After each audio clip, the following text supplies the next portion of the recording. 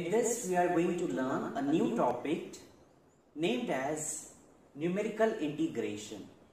So the outline of this learning video would be what is numerical integration, then we will see the numerical techniques followed by examples. So without wasting much of time, let us start. So what is numerical integration?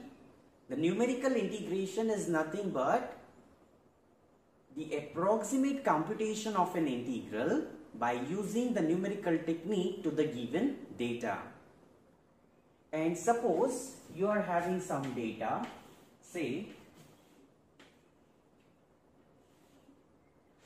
these are the values of x, x0, x1, x2, xn, and corresponding values of y are y0, y1, y2, y.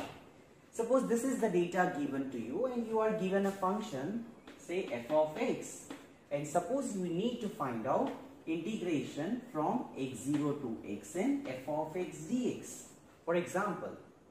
Okay, so what you will do, you have to evaluate the numerical integration of this with the help of this given data.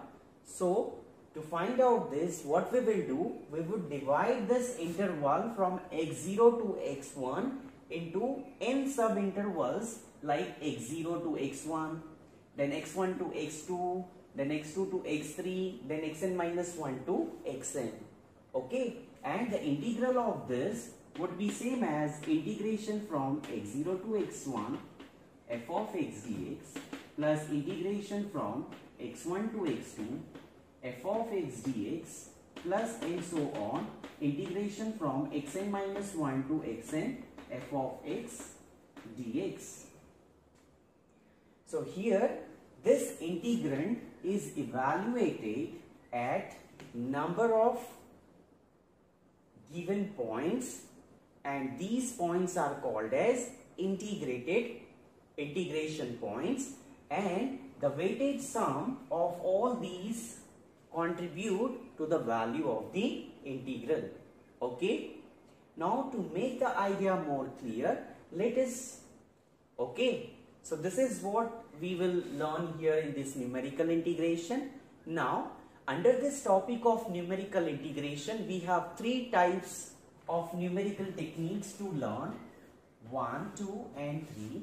So the very first one is trapezoidal rule. The second numerical technique that we will learn is Simpson's 1/3 rule. And then at last we will learn Simpson's 3/8 rule.